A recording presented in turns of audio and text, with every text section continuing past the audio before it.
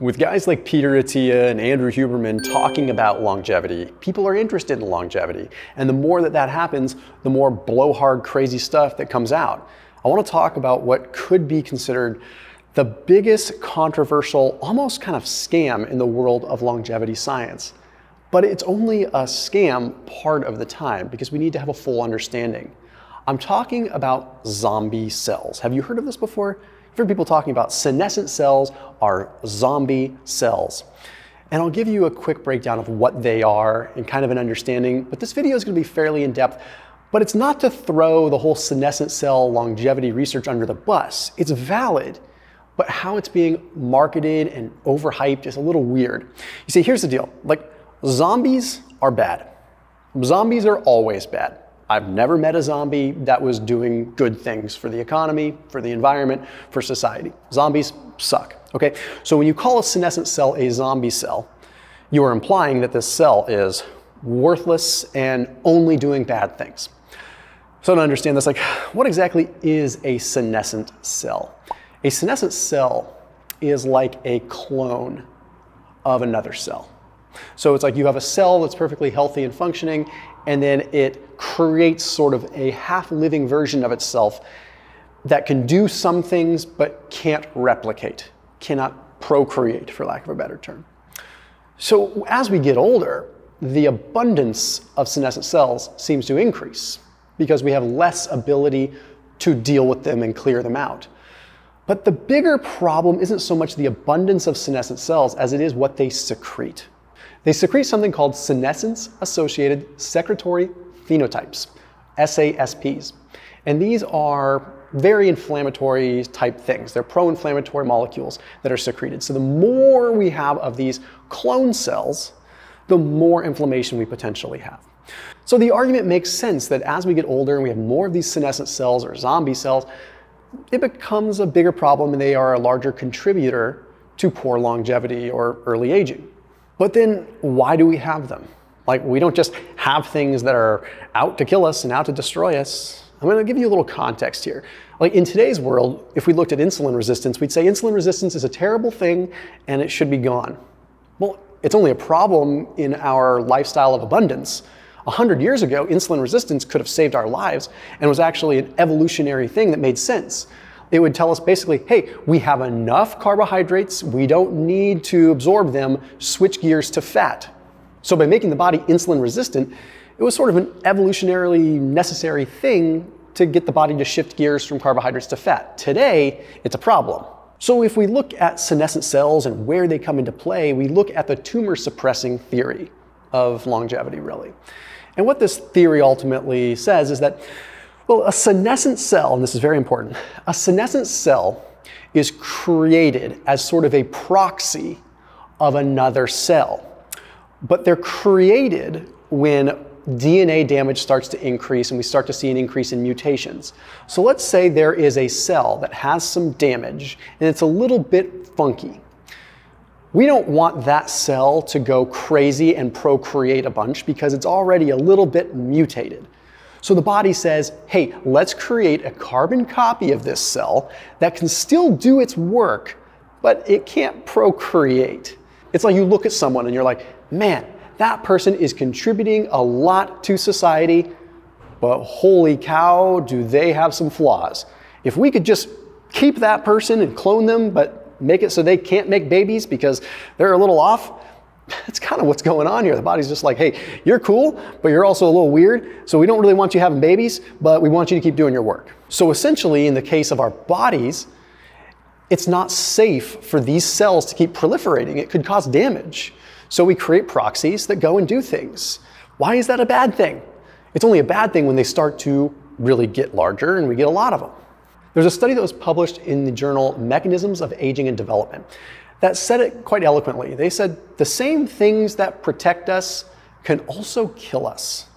And that makes so much sense. It's just like a weapon, right? It can protect us, but if things go awry, they can also harm us.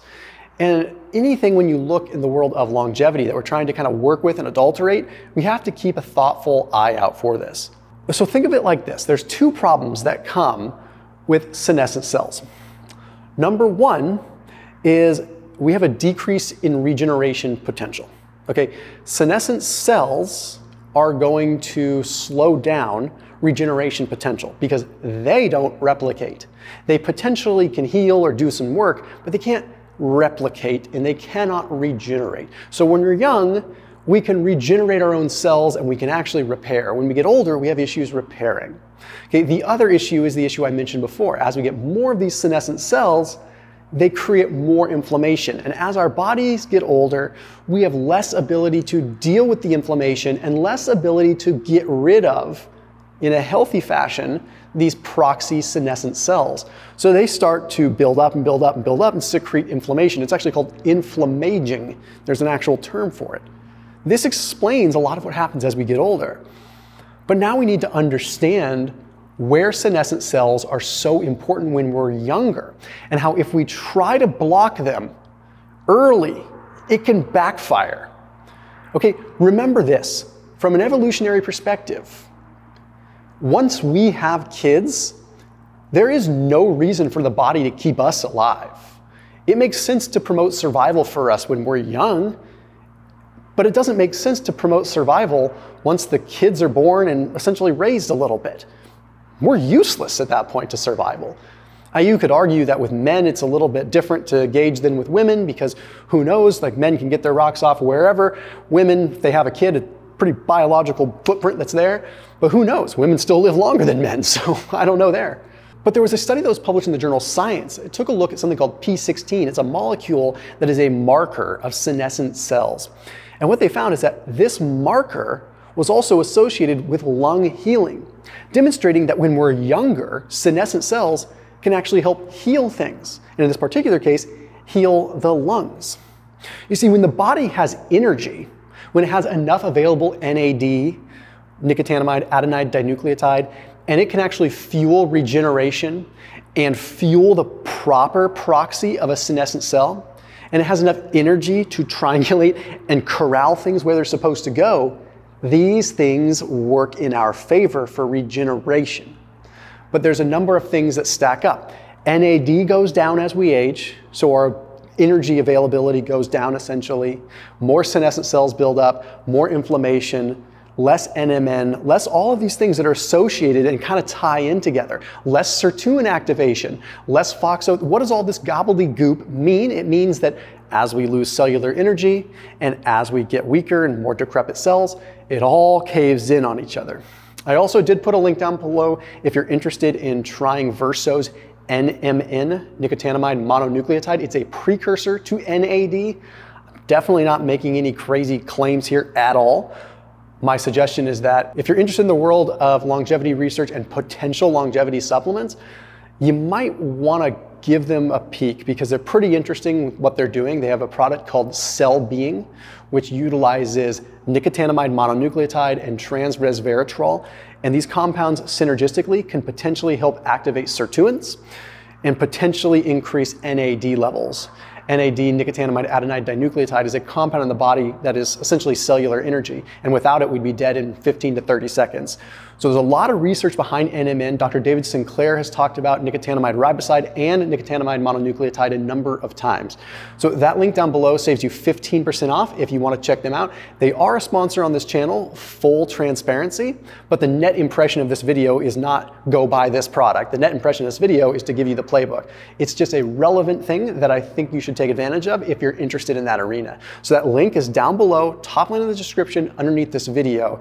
Also, their compounds are really cool because they ship them quickly so that you can put them in the fridge. People don't a lot of times don't put these things in the fridge. You should keep them cold stored, and they store them cold before they ship them so that they maintain the integrity. With NMN, that's very, very, very important. So anyhow, that link is down below just beneath this video. Okay, there was another study published in Developmental Cells that found that senescent cells were critical for wound healing. As a matter of fact, when they knocked out or they got rid of senescent cells, wound healing was significantly slower. So again, once here we have when senescent cells are created, they can be allocated to a proper area. I want you to think of it sort of like you could clone yourself, okay? But if you clone yourself, you run the risk of that clone falling in love with your wife, right? That's a problem, right? Because you just cloned yourself. You're gonna have the same interests, the same likes, right? So it would be a big problem if that happened and you ended up with like other kids, like, I mean, it could be a huge problem, right? You can see how it could be a disaster. But what if you could clone yourself and have that clone go to work for you? And you could just stay home with your wife. That'd be kind of cool, right? Or what if you could clone yourself and that clone could go run your errands? So when you're young and you have the energy, you can create that clone and that clone can go do some wound healing for you. Oh, we need an extra wound healing cell. Boom, fibroblast, go, right? It's pretty darn interesting. But guess what? It even applies to building muscle. This study was published in the FASEB journal. It found that senescent cells can actually migrate into regenerating muscle tissue and stimulate muscle repair. So basically, without senescent cells, you'd have a decrease in fiber growth and you'd have a decrease in satellite cells. When you go to build muscle, you need the satellite cells to fuse to the muscle to get it to grow. Senescent cells seem to be a very important part of that. Oh, you just worked out? Hey, let's create some proxies so they can help heal while we do the rest of our work. See what I'm saying here? But now we have to understand that there is a body of research and a body of compounds that are called senolytics. And senolytics look to sort of neutralize or get rid of these senescent cells. But my important point here is we're going to talk about which compounds you can use. You don't want to be doing this when you're young. Like, it doesn't make a lot of sense. Your young years should be about growth, pro-growth in a responsible way. Capitalize on building tissue when you're young, and then capitalize on preserving it when you're older. You can still build when you're older, but preserving it is going to be more important. Because if you start blocking senescent cells when you're young, you block all this amazing stuff. And senolytics are compounds that are designed to stop cell senescence. We don't want to do that when we're young, but we definitely want to do it when we're old. So what's interesting is that the journal Physiology had published a paper showing that reducing senescent cells in older people stopped sarcopenia, stopped muscle wasting. How about that? But stopping senescent cells in younger people slowed down regeneration. Pretty interesting how that works, because as the senescent cells build up in an older person too much, they become a problem and the inflammation can actually degrade the muscle. But in a younger person, the senescent cells help us build. It's not all potato. Remember that. But let's talk about some fun stuff, because there's a study that was published in Nature Communications that used AI machine learning to analyze 4,000 different compounds, both natural and artificial, that would impact senescent cells and act as senolytics. And they actually came out with 3 natural compounds using machine learning that really analyzed a lot of data. Pretty interesting. They found, for one, ginkgetin, which comes out of ginkgo biloba, is one of the most powerful compounds for senescent cells. Like, ginkgo went away for a while. Like, I remember that was like a thing when I was like a kid growing up in the 90s. Like, that was like, you get little ginkgo shots and stuff like that. And it was like, you go to Chinatown. I live near San Francisco. You go to Chinatown and you could just buy ginkgo like crazy. It was like the thing to do. Well, not really. It was just something that I'd do. But anyway, point is that ginkgo was cool. I think ginkgo is going to make a big resurgence because of these studies that are suggesting how powerful it is as a senolytic. Additionally, there's something called periplocin. Periplocin comes from a particular bark. So periplocin you'd need to use in a supplement form. But if you go on Amazon, you can find periplocin. It does exist. Full disclaimer, I would recommend starting with the ginkgo. I would start with like 2 servings of ginkgo morning and night, and really wouldn't do it until you're maybe over 40. Or if you're someone that really beats your body up hard, maybe 35. And the next one is oleandrin. This is kind of interesting because I grew up having horses, right? And oleander bushes, oleanders, super toxic. Like, if the horses would eat the oleanders, it was a problem. It would make them colic, it would cause all kinds of issues, but it could also be very, very bad for them. Oleander is toxic. But it turns out this oleandrin comes from oleander, and it's a powerful senolytic. So it's interesting how just poison can actually be beneficial in certain ways. So it's, again, you can get it in a supplement form. I can't tell you exactly how much to take, but you could do a quick Google search. But then if you look at some other studies, they look at other compounds. 2 that are very important and very easy to get: quercetin and curcumin. Curcumin you have to take for a while though. You're not going to get into an effect immediately, whereas quercetin is a powerful flavonoid, has a lot of potential. as an anti-inflammatory, as an antioxidant, and as a senolytic compound. So I would recommend 500 to 1,000 milligrams of quercetin.